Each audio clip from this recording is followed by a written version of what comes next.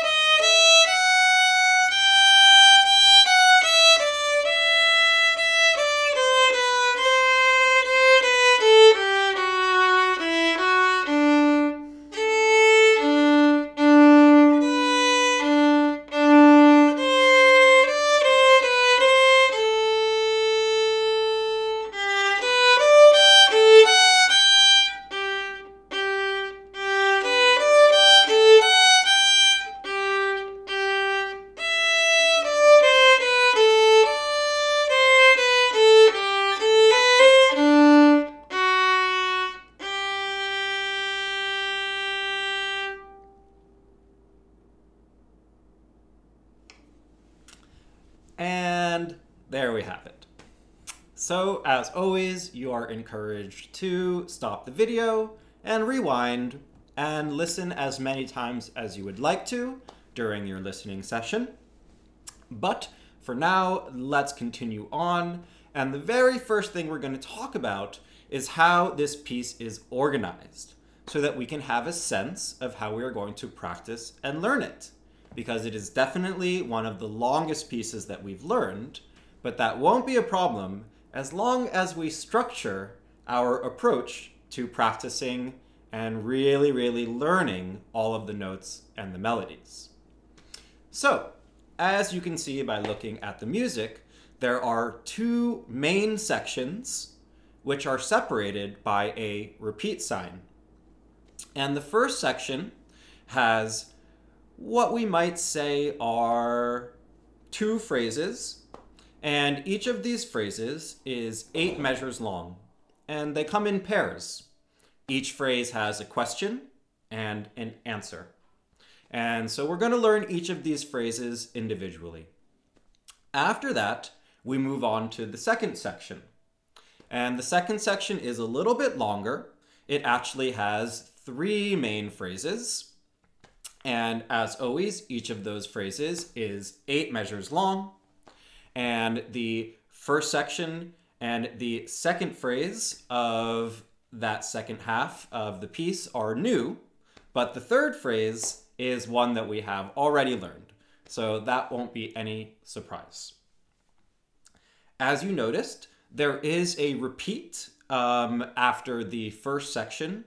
There's also a repeat after the second section, but you should discuss with your teacher whether or not you're going to do that one.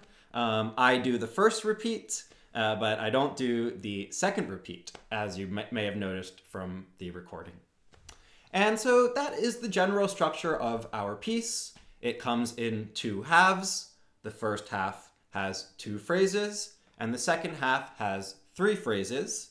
Each phrase is 8 measures long and consists of a question and an answer. So with that in mind, let's begin learning this piece. And the very first thing that we're going to do is practice some of the new skills which are introduced in the song. Things that we have never seen before, or which we have only practiced in exercises. So the very first thing we are going to learn about is a new note, and that note is our D sharp, which is the high 3 on the A string. And that shows up in the second half of the piece. Let's just have a listen to the moment where it shows up so we know what we're talking about.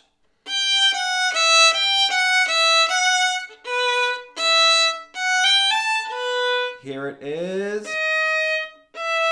And again.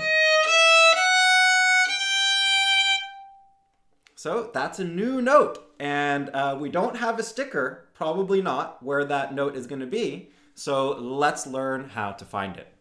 And the way that we're going to practice it is by sliding our third finger around. So I'll come a little bit closer. And let's start off by putting all 4 fingers down on the fingerboard. First, second, third, and fourth, where they all usually go. And we have a loose, relaxed hand. And our third finger is right on the sticker where it usually is. And our fourth finger is nicely curled and bent right where it belongs as well. And let's just practice sliding our third finger up. And then slide that third finger down. You can even lift your first finger up if you need to. Mostly we're focused on the space in between our second and our fourth fingers. So here's our low third, and here's our high third, which comes right next to the fourth finger. Here's our low third, which comes right next to the second finger, and here's our high third. And we don't need to stress our hand out too much in this position. We're just learning where this third finger can go. Next to the second finger, and next to the fourth finger. Now let's do our main exercise. And the main exercise we're going to play is a little bit of a scale. So let's do our first finger. And then we're going to do a low 2. And then we're going to slide up that 2 onto the sticker, which we know. And then we're going to play our low 3. And then we're going to slide that up. That's the high 3. And now we have our fourth finger, which is right next to the high 3. And if you can keep all 4 fingers down, that's great. But if they come up a little bit to help you reach around, that's also okay. Let's hear that again.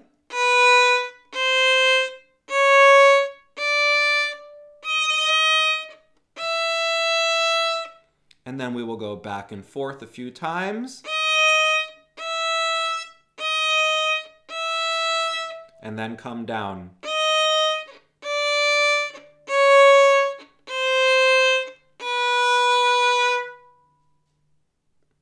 And now what you'll notice is our fingers are learning a lot of notes.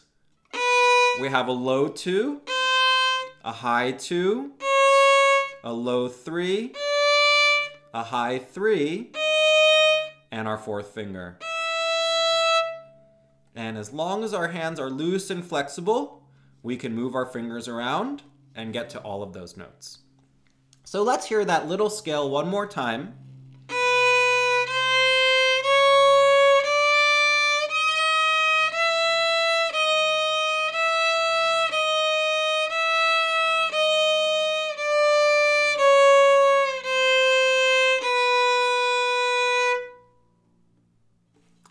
we'll start off all of our practice sessions just by practicing that flexibility of our fingers.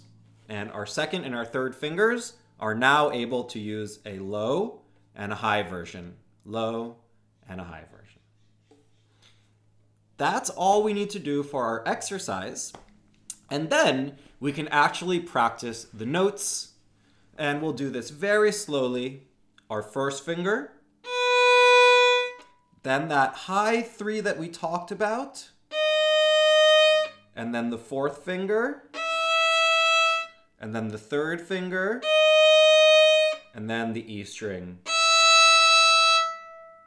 Let's do that again. First finger, high 3, fourth finger, third finger, open E string.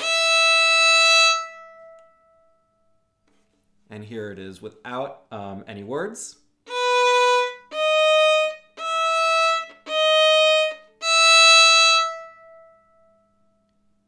And we'll just do that a couple times at the start of our practice session.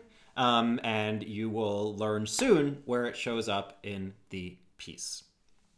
Okay. That was our first skill, which was the high 3. Now let's move on to our second new skill. And the second new skill is indeed the opening notes of the piece, which are what we call a G major arpeggio. Let's have a listen to it before we start practicing.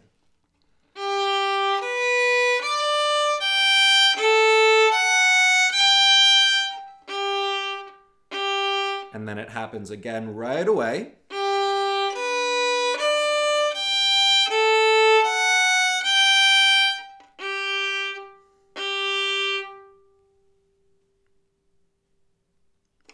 Just like that. So hopefully at this point we've actually been practicing our G major arpeggio, and so it won't come as too much of a surprise to play it in our piece. But we definitely will need to practice being able to play it at the tempo of this minuet number 2. So let's talk about how we practice our G major arpeggio. The very first thing that we're going to do is we're going to play it very slowly with big bows. So I have my third finger down, and actually I start with just my third finger. It's independent third finger, nothing else is down. And then keeping my finger there, I find my next note, which is the first finger on the A string. Keeping that finger down, my next note is the third finger. And then keeping that finger down, I have my second finger. Then I can lift my third finger. And then the first finger on the E string. And then we're done. Let's hear that all again.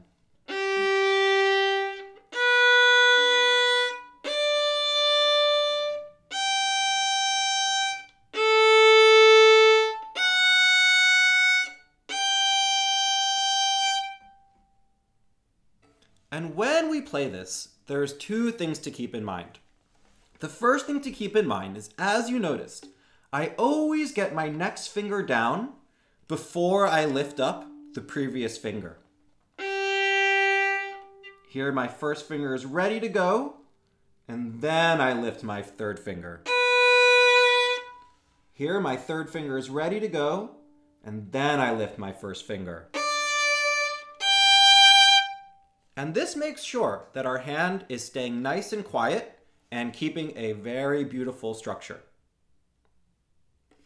The second thing to keep in mind while we're playing this is that all of these notes can ring if they're really, really in tune. So listen to your third finger. And when you pull your bow off, you'll know it's in tune because it rings so beautifully. The reason it rings so beautifully is because our violin has a G string. So when we play this G on the D string, our violin rings. the third finger on the A string also rings. And then the second finger on the E string also rings. And this is a really good way to know that you are playing the right notes, is you'll really start to hear your whole violin ring. Okay, once we've practiced that arpeggio really slowly, you can begin to play it a little bit faster. Instead of whole bows, we're just going to do it in the upper half, and we'll go a little bit faster.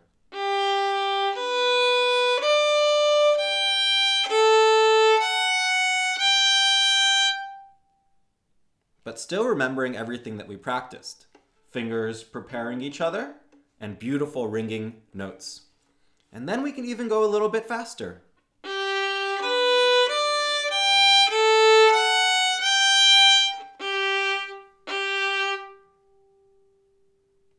So that's the second kind of new skill that we are going to practice every day while we're learning this piece. And now let's talk about our final new skill, the third new skill, which is the triplet pattern, the triplet rhythm that occurs at the end of each section and also shows up in the middle of the second half, the second section. So let's have a listen for what that sounds like.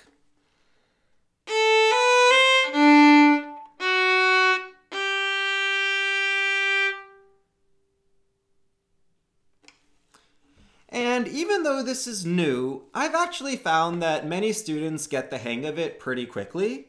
The most important thing I would say is let's just sing this together at the start of all of our practice sessions. So we have this A, and we can sing triplet, bum, bum, bum. If your pitch is not great, like I'm not a very good singer, you can just sing the rhythm and you will go triplet, 1, 2, 3. And then we'll play it very slowly.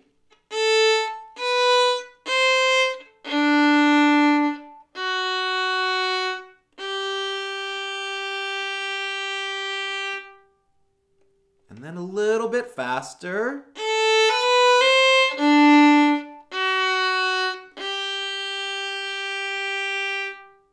And eventually it will sound like this.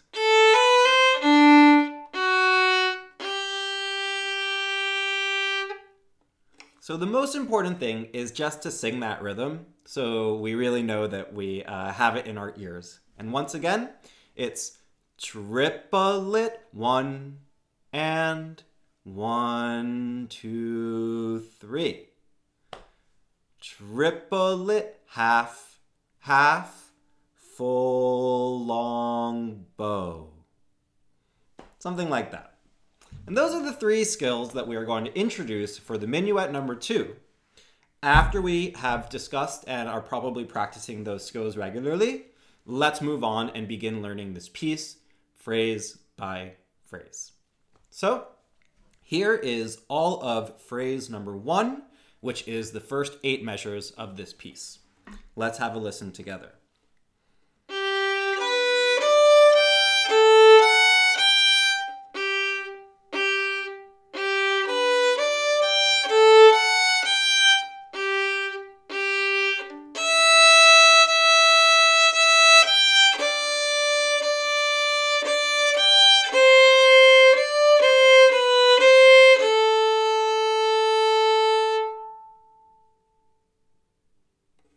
You can go back and listen to that as many times as you need to.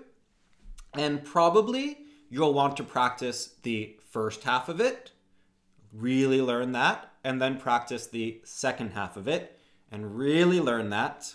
But I won't play them independently. You'll go back and listen to this entire first phrase and really try to build it from there. Let's talk a little bit about how to practice this first phrase. Well, the very first thing you notice is that this phrase does feature our arpeggio pattern. That's how it starts off. And we're going to play that in the upper half. So make sure we're starting at the middle.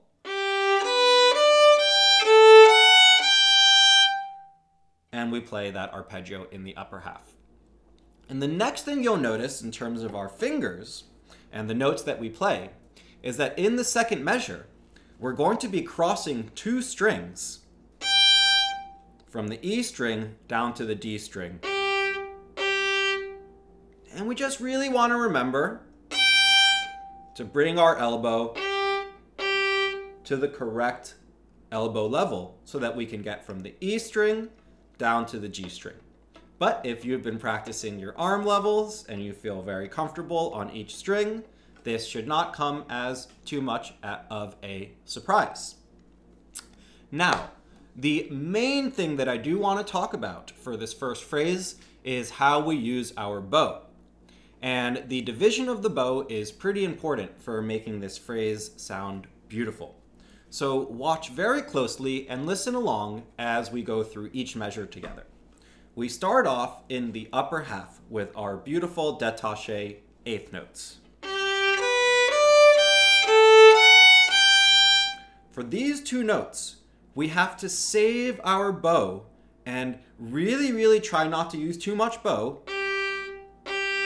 because we want to be back in the middle to start our next arpeggio. The second time it happens, we're going to use more bow so that we can get to the frog and play beautiful long notes in the second half of this phrase. Full bows, then half bows, then full bows, then half bows, full bow, half bows, and now a long note where we really do have to save our bow again. 1, 2, 3, because we're going to start the next phrase with our arpeggio in the middle. So let's see that all again because it can be a little bit tricky, but learning how to organize your bow will really help the sound and the story that you're able to tell with your music. So our eighth notes are always, our arpeggio is always in the upper half. And now we have to be careful and save our bow so we can do the next arpeggio. Now we can use more bow so we can play beautiful long legato notes. Each quarter note gets a full bow, and each eighth note gets a half a bow. Now for this long note, I'm sorry to say we really need to save so that we can start again in the middle. And that's the most important thing to focus on for this entire piece actually, is the use of our bow division. And one final thing I will say is that this piece has a lot of low twos. So on our A string and our E string in this whole first phrase, we're using low twos. And for our low twos, when we put our third finger down,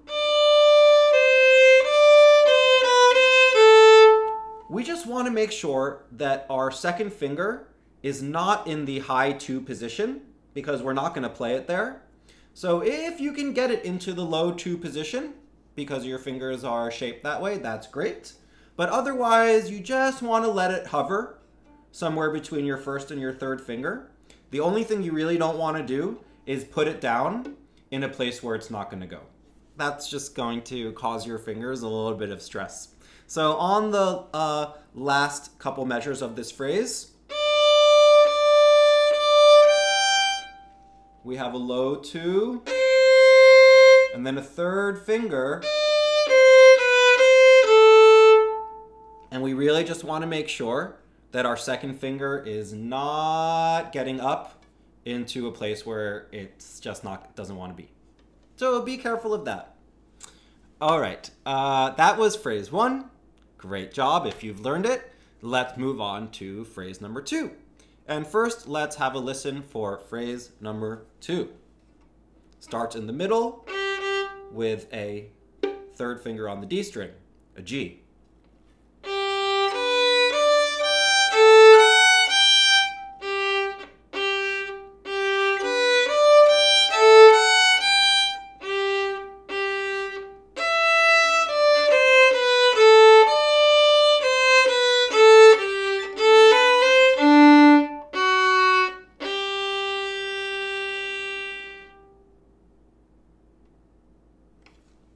As you're learning this second phrase, feel free to pause it and listen as many times as you need to. The phrase, as we've discussed, comes in two parts, sort of our question and then our answer, first half and second half of the phrase, and you will need to learn them both in order to play this full phrase. But it shouldn't be too much of a challenge because the first half of the phrase is exactly what we've already learned. So all of the same concepts apply there. Let's talk about the second half, which has a few tricky sections. So the first thing I want to talk about is some of our fingering patterns. And right away, we actually have the same fourth finger and third finger pattern that we saw for minuet number 1, where we have our third finger down, and then we reach across to get our fourth finger down, and then we can hop our third finger back to continue playing. So we've already practiced that in minuet number 1, and we will need to apply it again here. The most important thing is to just make sure that our hand is super relaxed. We keep our third finger down while we find our fourth finger, and then we can lift it up and hop it over.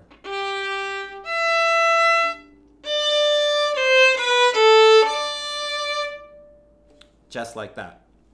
And also the same piece of advice that I offered in the last phrase. We're gonna have a low 2 here. So just make sure that your second finger is not sitting on that high sticker, because unfortunately we're not gonna be playing it there. So really make sure that finger is ready to go to its lower position. And that's actually the only tricky fingering part. One thing you might also notice is that in the final piece of this phrase, we have a low 2 and then a high 2. So just don't be surprised, but as long as you can listen and sing that melody, I'm sure your fingers will be able to find where they need to go. However, the second piece of advice, as I mentioned before, is that we are really going to think about how we are using our bow to make sure we are creating a beautiful sound. So the same idea applies as in the first phrase. We start in the upper half, and then we save, save. And then we're in the upper half for our arpeggio again. And now we can use more bow, so we can play beautiful long legatos.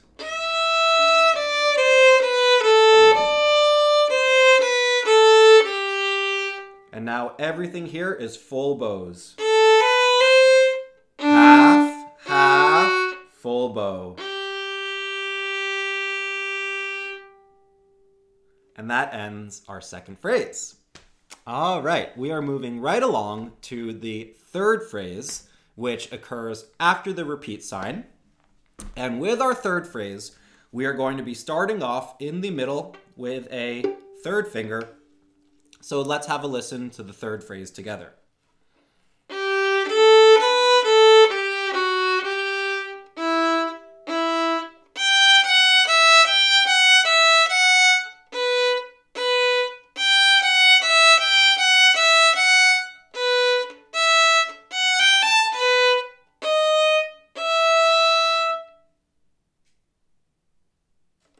Just like that. And what you'll notice about this second phrase is that, of course, it has a lot more of our eighth note détachés. So let's start off by just talking a little bit about how we're going to use our bow through this phrase number 3. And just starting from the beginning, we're going to be playing a lot of it in the upper half. Save, save, so that we can do these eighth notes in the upper half again. And then save, save, and so we can do our eighth notes in the upper half.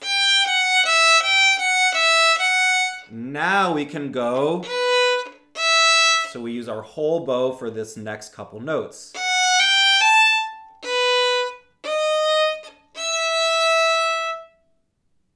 Just like that.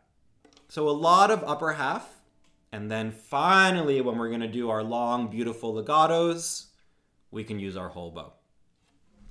Okay, the second thing that I want to talk about is some of our finger patterns. So first of all, of course, this phrase is where we have that high 3 that we saw before. High 3.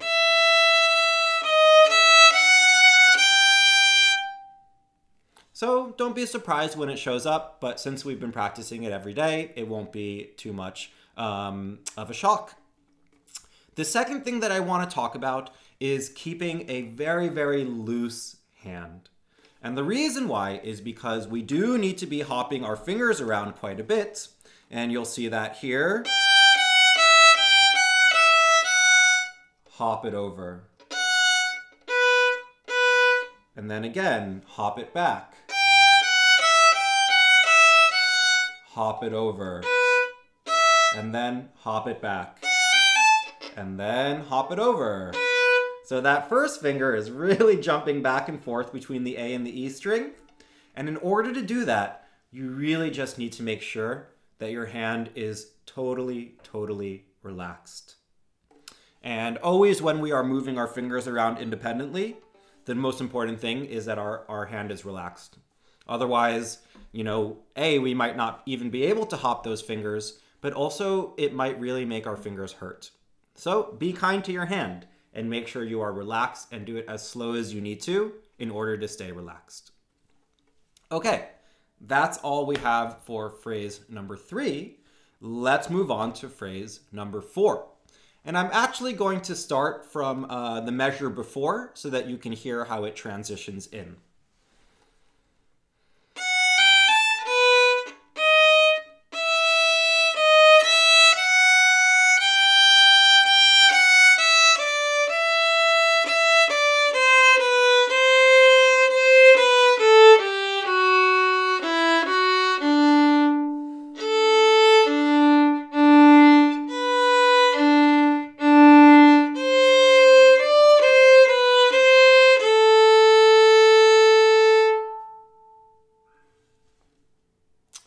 Actually, I'll play those last measures again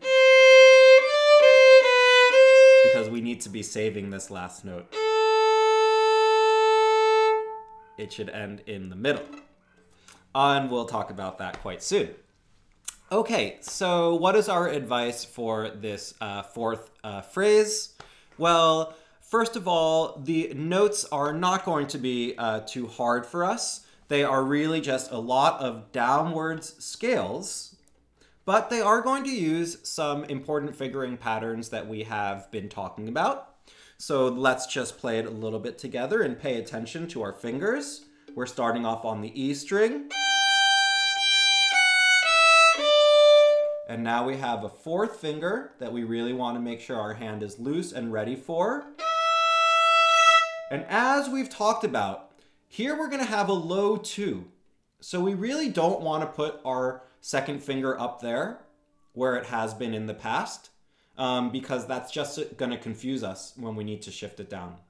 So probably you want your finger hovering somewhere around here until it's going to come down. I do put my first finger down to help my hand stay structured. So let's take a look at that. Here, you can have your fourth, your third, and even your first down, but make sure your second finger does not think that it's going to the high place because it's going to the low place.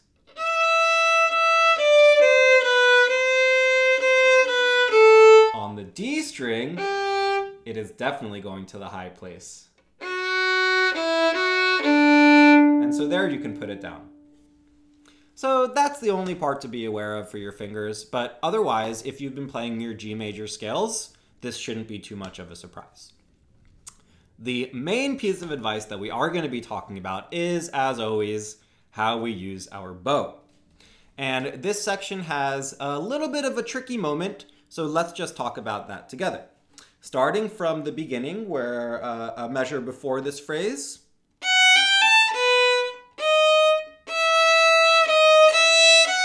We have big bows on our quarter notes. Everything is legato. Half bows on our eighth notes. Full bow. And then eighth notes. Then full bow. Then half bows. Full bow. Then half bows. Now here's where it gets a little tricky. Here on this last note, we actually want to save our bow so we can do a quick retake back to the frog.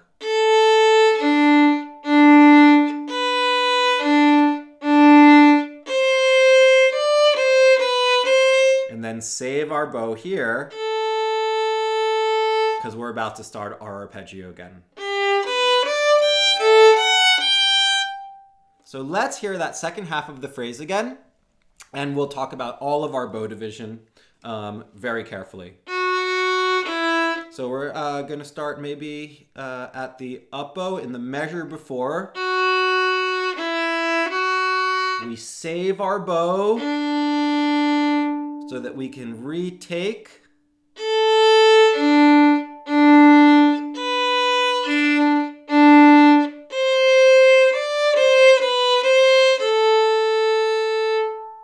And that might be a practice spot for you. You'll have to take a chance. You'll have to just play it and see. And if you do need to practice it, just do it a few times.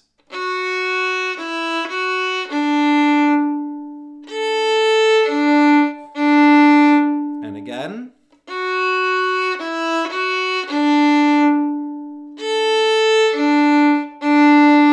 And again.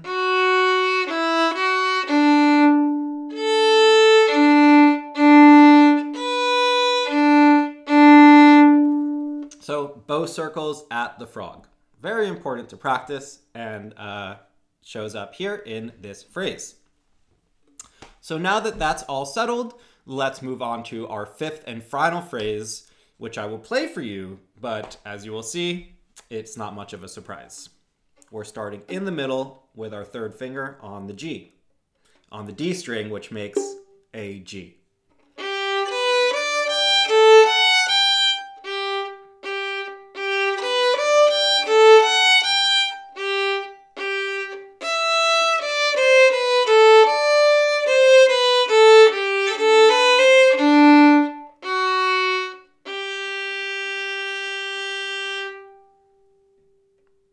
That's our fifth and final phrase, and we actually don't need to talk about it because it's the same as the second phrase that we learned. So we've already learned this one. And once you put together all of these phrases, you will have learned the longest piece that you've learned so far, which is minuet number 2. Good luck practicing, and I will see you for the next installment as we do our third minuet of the series. Good luck practicing.